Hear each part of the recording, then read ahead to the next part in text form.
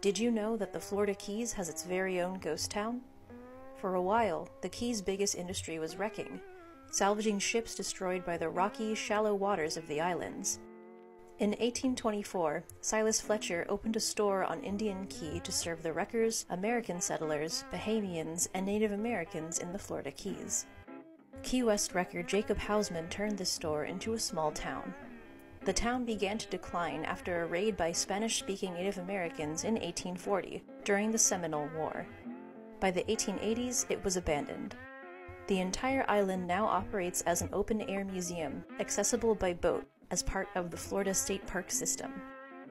Follow for more Florida archaeology facts.